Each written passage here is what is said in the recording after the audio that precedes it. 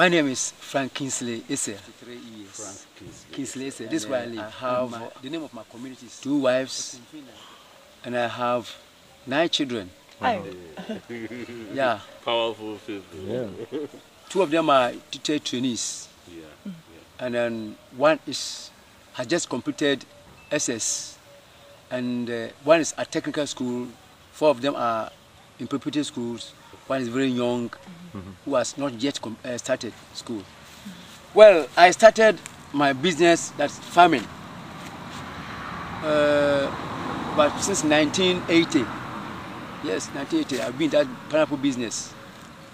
But I fully entered into that business in 1998 when I established my own business. You know, at times we find it difficult during marketing.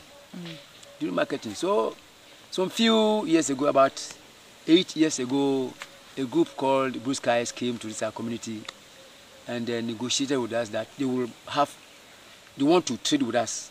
So we all cooperated, came together. We were 77 farmers in all, comprising 4 communities.